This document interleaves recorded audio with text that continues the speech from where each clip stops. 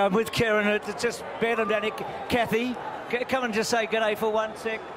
So, sorry, Kerrin, I nearly interfered with you weighing in. Have you seen Kathy so far? Yeah, I gave her a kiss. Yeah, okay. yeah. Come in, Kathy.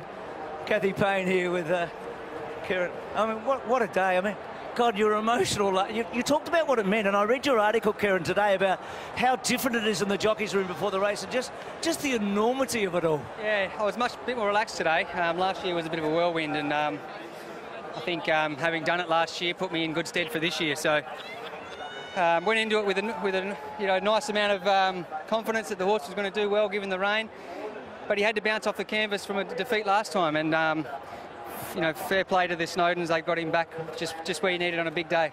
Where did you watch it from, Kathy? I watched it with my girlfriends and Kieran's sister actually in the members just here, so it was awesome. Yeah. The Paynes and the McEvoys, hey, they're not bad, are they? Yeah, there's a big team here. We've got plenty of South Australians over, my old man, and some good mates, Dion and Sean Maroney, Renee, my sister's here, and unfortunately the kids couldn't be here, but I'm sure that young Reese would have his colours on at home and he'd be cheering loud.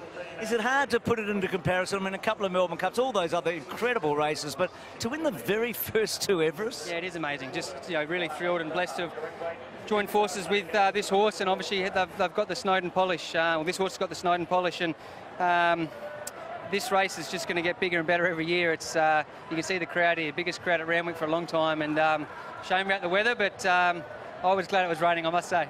Does he buy you a present when he has a big win? There's a lot of money today. Oh, I'm not sure about that. It doesn't spoil me too much. Well done. Congratulations to both of you.